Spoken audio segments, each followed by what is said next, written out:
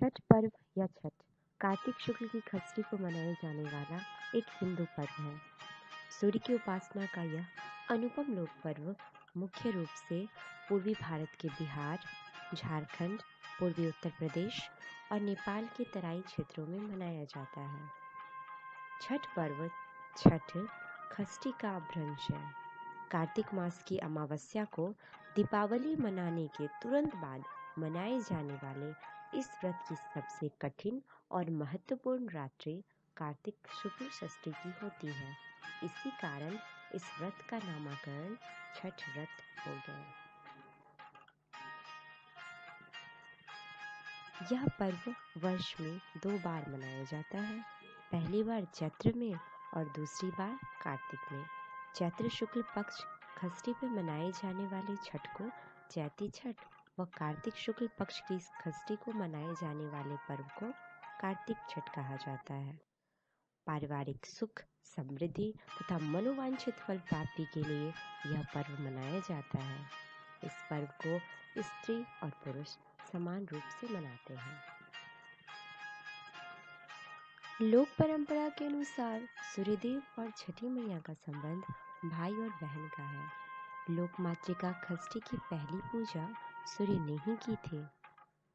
छठ पर्व की परंपरा में बहुत ही गहरा विज्ञान छिपा हुआ है।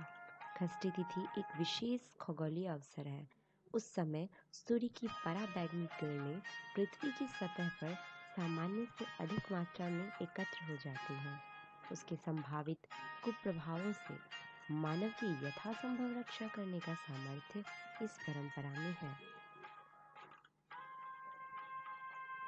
छठ पूजा की परंपरा और उसके महत्व का प्रतिपादन करने वाली अनेक पौराणिक और लोक कथाएं प्रचलित हैं।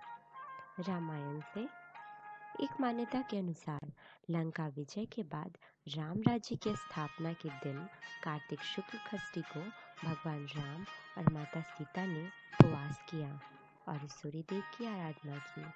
सप्तमी को सूर्योदय के समय पुनः अनुष्ठान कर सूर्यदेव से आशीर्वाद प्राप्त किया था। महाभारत से एक अन्य मान्यता के अनुसार छठ पर्व की शुरुआत महाभारत काल में हुई थी। सबसे पहले सूर्यपुत्र कर्ण ने सूर्यदेव की पूजा शुरू की। कर्ण भगवान सूर्य का परम भक्त था। वह प्रतिदिन घंटों कमर तक पानी में खड़े होकर सूर्य को अर्घ देता था। सूर्य की कृपा से वह महान योद्धा बना था। आज भी छठ में अर्घ दान की यही पद्धति प्रचलित है। पुराणों से एक कथा के अनुसार राजा प्रियव्रत की कोई संतान नहीं थी। तब महर्षि कश्यप ने पुत्रष्टि यज्ञ कराकर उनकी पत्नी को यज्ञाहुति के लिए बनाई गई खीर दी। इसके प्रभाव से उन्हें पुत्र हुआ, परंतु वह मृत पैदा हुआ। प्रियव्रत पुत्र को लेकर शमशान गए और पुत्र वियोग में प्राण त्यागने लगे। उसी वक्त भगवान की मानस कन्या देवसेना प्रकट हुई और कहा कि सृष्टि के मूल प्रवृत्ति के छठे अंश से उत्पन्न होने के कारण मैं खष्टी कहलाती हूँ।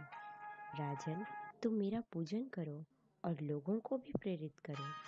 राजा ने पुत्र इच्छा से देवी खष्टी का व्रत किया और उन्हें पुत्र रत्न की प्राप्ति हुई। यह पूजा कार्तिक शुक्ल षष्ठी को हुई थी। माता छठी की बच्चों पर विशेष कृपा रहती है। आज भी बच्चों के जन्म के छठे दिन एक उत्सव मनाते हैं जिसे छठी कहा जाता है। आस्था और विश्वास की यह कथा युगों युगों तक लोगों को छठ व्रत की पूजन के लिए संचालित करते रहेगी।